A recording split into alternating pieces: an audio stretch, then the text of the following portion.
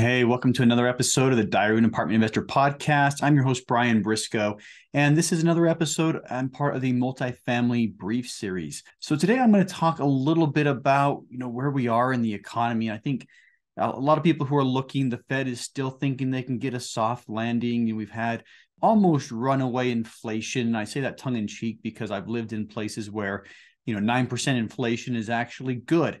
But anyway, we've had relatively high inflation for US standards for the last 2 years, essentially. And the Fed has raised rates significantly to try to bring that inflation down. And what that's done is it's made capital more expensive, made lending more expensive.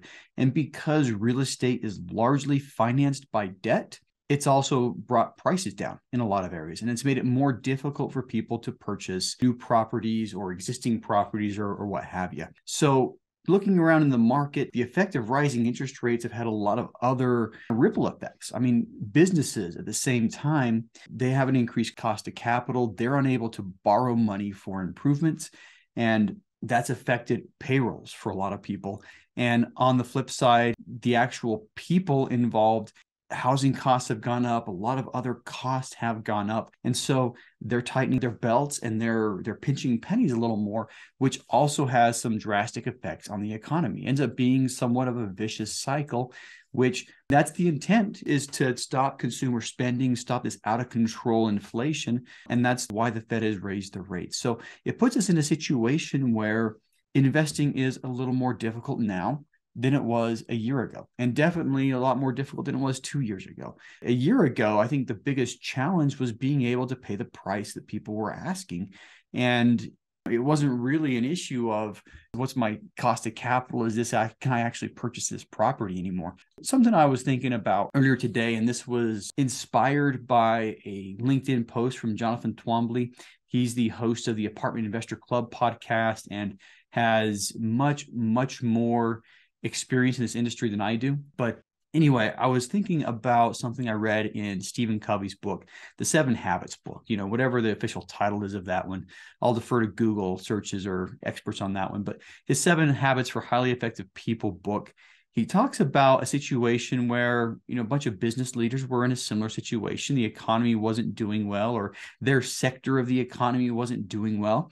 And what they decided to do is take a proactive approach. Habit 1 for Stephen Covey is proactivity, but they decided to take this proactive approach to their business. And they got together and they had a realistic conversation over what is the state of the market, the economy, and our position in the economy in our certain field. After day 1, they come out with this, pretty bleak picture of what's going on, and they come back to the table and they start talking about, okay, understanding the economy, now what can we do? Okay, what can we do to still compete? What can we do to gain more market share? What can we do to establish our brand or entrench ourselves in our current industries? And they were able to chart a path forward through the fog and through the haze to get to a spot to where they could actually flourish and thrive in the economy they were in. And I think when we're looking at multifamily, there's a lot of similarities there. It's harder to buy. A year ago, it's December 2022 right now.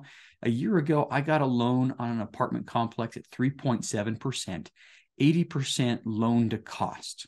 And it was one of the easiest loans I've ever applied for. I called up the director of the multifamily lending at this small bank and I said, hey, can I get another loan? And she said, yep. And the next question was, hey, you already have all of my documents from the last loan. What else do you need? Well, I've got all of your documents, just fill out this form. And a couple months later, lo and behold, we had a couple $1 million in the bank from them. So that was it. And a year has passed. And the most recent acquisition we had was October. So it's about 6 weeks ago. It was the last week of October. And our loan was at 7.5%. Okay, that's more than double the interest rate. And throughout the process, it was a lot more difficult. When we started the loan application, rates were around 5%, and they just kept on creeping up and up and up. So there are a lot of difficulties in the environment. What I would say is do the same thing that Stephen Covey recommended and take a proactive approach. Sit, look at the economy, look at where multifamily fits in the economy, and figure out a way to navigate what's going on. And a couple of thoughts that I had, things that I think are going to work, is going back to a long-term investment philosophy. In the last 4 or 5 years, because cap rates have been compressing, meaning prices have been just going bonkers, because of this, people have been able to do absolutely nothing to a property or even run it into the ground, turn around and sell it at a profit. And they're able to do this in 12 to 18 months and give, 20, 30, 40% average returns to their investors. It was a very short-term, very flip-heavy mindset in the apartment community. People who are advertising 5 to 8 year holds were turning around and selling in a year and a half, 2 years. So right now, I think we need time to be on our side. So if you're buying right now, I don't think there's any reason not to, buy with the long run in mind. Buy with an 8 to 10 year horizon instead of a 2 to 3 year horizon. You be prepared to operate the property. And here's where operations are now going to be super important. And interestingly enough, I said the same thing 3 years ago. This is where operations are going to now become more important because we can't expect the economy to keep on growing. So I might be wrong, but end of the day, I think this is still a very safe approach to investing right now. Be prepared to operate the property for 5 to 10 years. To be able to make the lending work, put a little more cash down at closing. Okay, that's going to increase your debt service coverage ratio, make lenders a little more likely to work with you. And end of the day, you're going to have a little more cash flow to be able to respond to activities.